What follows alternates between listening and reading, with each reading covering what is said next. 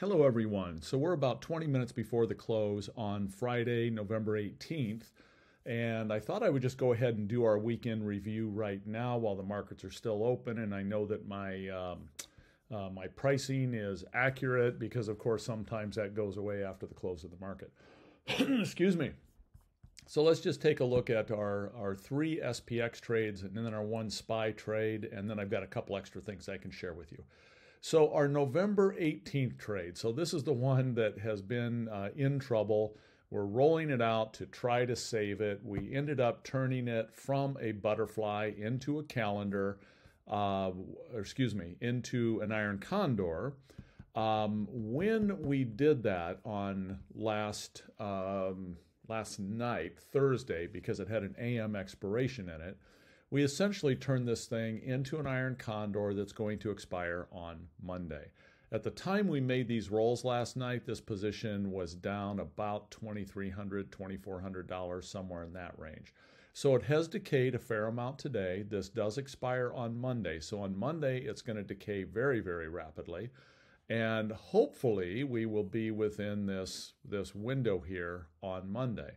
Now, if you are in this trade and you do consider the risk to be more than what you're looking to have on at this point, feel free to adjust accordingly. You can go ahead and, bring in some wings if you'd like, things along those lines to help take some of the risk out of this trade. Of course, that's going to also decrease what you might be able to pull out of this trade. As far as recouping some of this, it's going to drop your theta a little bit. So, but if that makes you more comfortable going into the weekend, obviously, treat it accordingly. I'm going to leave it alone just like this until Monday. And, we'll see if what I did makes sense or not at that time. So the December 16th trade. So we did just adjust this just a few minutes ago. If we ignore our trades for today, it had looked like this with a fair amount of negative delta to it. So because our last trade that expires December 30th also has negative delta, I didn't necessarily want both of these carrying negative delta. Also, as previously noted in our price chart, our market is actually holding up pretty darn well after this monster run. I mean, that's, just shy of 300 points. Actually, if you come down to here, it's a full, 300 points in 5 days. So that's a huge S&P move. Anyhow, this trade is holding up, the market is holding up. The volatility has dropped out of the market considerably, which also tells me that the fear is leaving. So people think, particularly after the Fed's announcement, that we might be a little bit out of the woods as far as a hard landing recession goes. So anyhow, I didn't want to carry this much upside risk, so we did go ahead and adjust this trade today.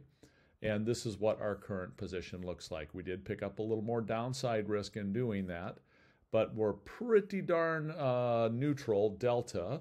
And we're just going to let this thing decay here now for a little bit. We've essentially, I guess we could still have about a $12 loss if the market ripped up and this thing expired. But I think we're in pretty good shape on this one at this point. So let's look at our 12/30 trade. So this one, as you recall, the market went and ripped up on us here too. And so I chose to add a vertical out here. We sold a call credit spread. That was the purpose of that, was to raise this wing to where the market could decay in this area. Now, while I do feel the market has some strength possibly coming back into it, I'm still okay carrying this, knowing that, we've got this 4,100 or so range that's likely to be some resistance. And I'm not going to worry necessarily about adjusting that at this point. If you are concerned about the upside, you can either, thin back or remove this particular call credit spread if you wanted. Obviously, that is going to also remove some theta decay that is working in our favor. But you could potentially do this to where, again, you would have no upside risk at that point, and you would be pretty much delta neutral. and you would have guaranteed locking in at least $270 roughly in upside profits. Something just fired off there. What did we, let's see here. That was our, that's some stuff I had going in Target. So I had put on some Target earnings trades. That's one of the things I was going to show you at the end here. These were calendars. I did one calendar, one diagonal. Part of the class is going to be comparing a calendar and how it fills and trades versus a diagonal. So we'll get into that more when I start pulling that class together over the next, probably couple months at this point. But anyhow, so this is the last of our trades here in SPX.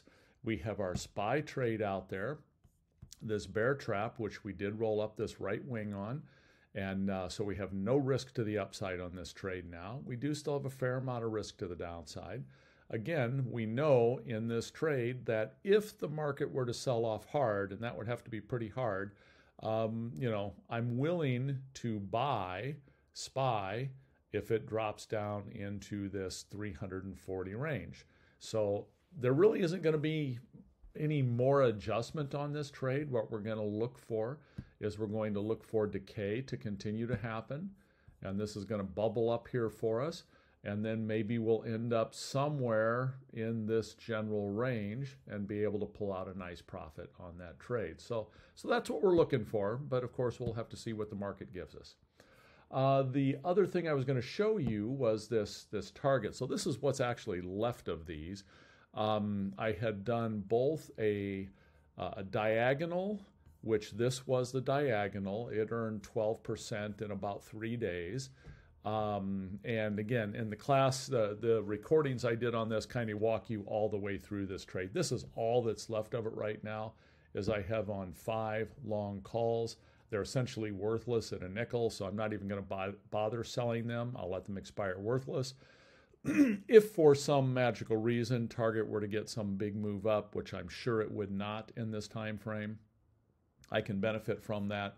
But again, not counting on that happening.